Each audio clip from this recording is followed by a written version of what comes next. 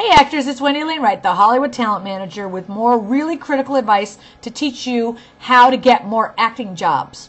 Now, I wanted to talk to you right now about your acting skills. It is so important to have great acting skills and to really know how to be an actor. Okay, because if you put yourself in front of producers, directors, writers, and casting directors, and you're not good, and you don't know what you're doing, you just introduced yourself to them and said, "Hi, I'm someone you should not hire." They can make a little mental note of that and not call you in for anything ever. So you don't want to jump to these people until you're ready. And here's how you get ready, and here's why it's so important to get ready. When you're an actor, it is a very specific skill, okay? Like a doctor, like a construction worker, like an astronaut, an engineer. You got to learn how it works, okay? When you're in front of a camera, let's say you want to be on television and you've never taken an on-camera class. You don't know how to work in front of a camera. You don't know how, when turning yourself to the right, how does that affect the lighting? How does that affect the editing? How does that affect the sound? How does that affect the overall look of that scene? It's important to know, because if you're a stage actor, it's so much different than television acting. Okay, on stage it's really big and you have a lot of energy, and television is much smaller. It's a small screen and you do more subtle things, and the work is very internal. And it's not a big broadcast, unless you're on like Glee or any of those over-the-top Nickelodeon kind of shows, right? Most television shows are very subtle. You saw that? A simple little move of the eye gesture, and you wondered what the heck I was looking at, didn't you? I didn't have to go, "What is over there?" Right? It's just a simple little look. Makes a big difference on where your attention goes, okay? You need to learn as an actor how to work with the camera. If you show up on the set and you don't know how to work with a camera, it's not likely they're going to hire you again anytime soon. Know what I'm saying? So there's several things in order to be successful in this business, okay? One, learn your craft. Learn how to be an actor. Learn how to be a great actor. Number two, learn how the business works. And number three, get known in the industry. Okay, so let's delve into that a little bit more. I always tell you it's important to know how the business works, because if you don't know how the business works, you have no idea where you fit in it. You have no idea how things work with each other. What is a gaffer? You don't know what's an electrician. You don't know how sets work. You should learn, what do producers need? What do directors need in order to have a successful production? What's a production like? What's the time crunch? How much money does this cost? What do agents want? What do managers want? What do casting directors look for? How can you be of service to these people? Because they all have a job to do, and you're there to be of service to them, okay? Excuse me. You think that they're all there to be of service to you. You are so wrong, okay? They are not there to be of service to you. You are an actor, and that means you're replaceable. And they need actors who understand how the business works, how their jobs work, and who are going to show up and be of service to them. How to get those shots as quickly as possible so that their budgets stay low.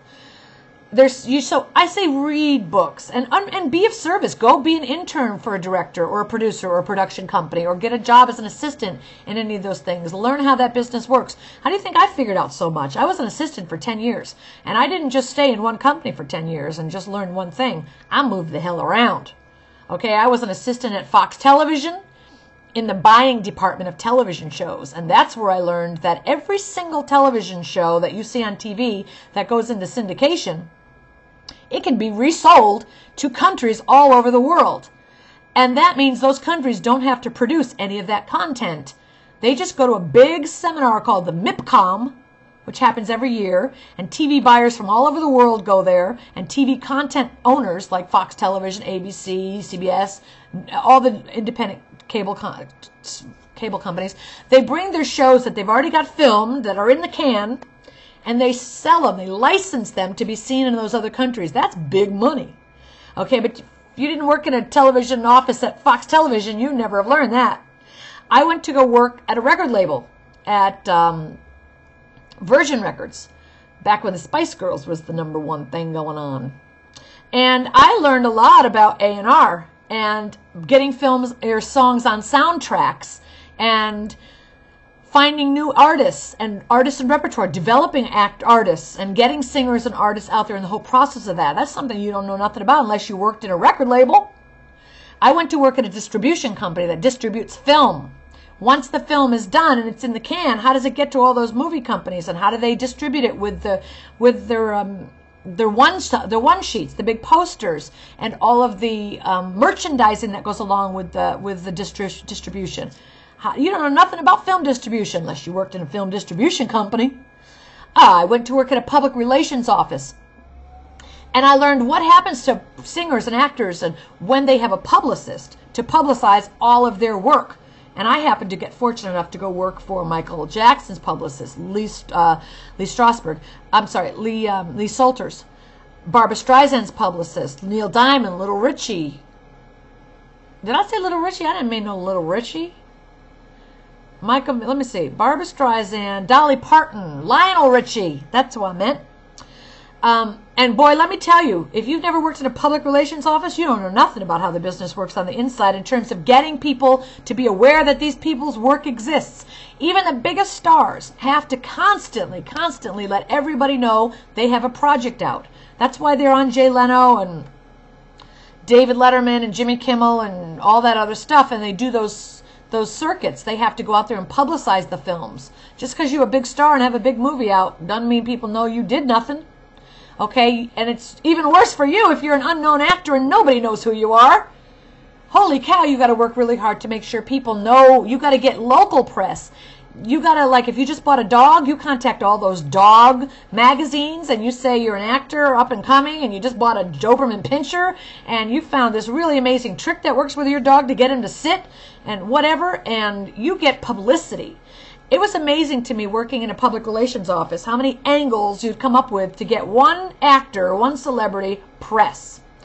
We'd have lists and lists of different kinds of magazines, horses, animals, cooking.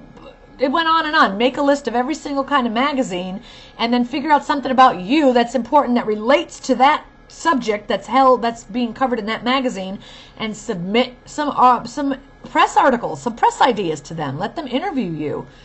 Okay, it's so important, the press. Oh my God, in the marketing. Until you've worked as an assistant in a marketing company, a press company, you don't know nothing about that.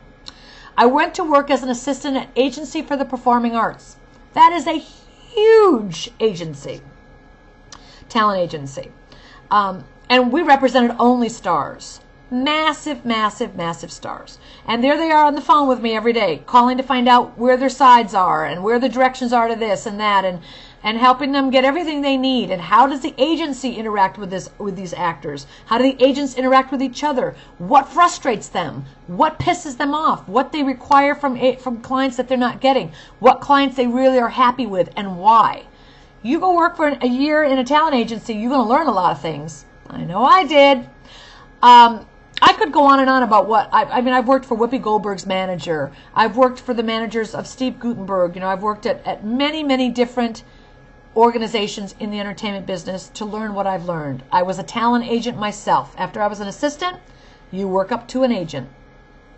And after being an agent, I became a manager. And I learned that I spent the last 20, and I was a singer and an actor too, so I've spent 25 years in this business, in your shoes, and in the agency shoes, in the television network shoes. I know how this business works. And that's why I say I am doing what I'm meant to be doing. There is nothing I love more than helping new artists understand this business and get working in it, okay? And nobody in this business who's a talent manager is telling you how it works like I am. And I'll tell you, a lot of talent managers, they do not have the experience that I have because they didn't do what I did. A lot of talent managers go to school for one thing or business or whatever they do, and then they decide they're going to be a talent manager, and they go right into management. And they understand management, and so do I.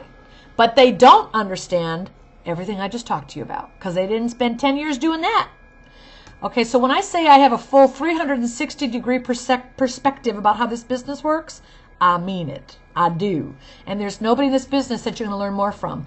I am going to send you to all the right people who are teaching things that you need to know that I don't. I'm not Dallas Travers. She's an amazing marketing expert, okay? I know to send you to Dallas Travers because I'm a smart cookie. Once you get there, she's going to teach you all kinds of outside thinking of how to market yourself and package yourself, because she's a business marketing expert. You need one of those.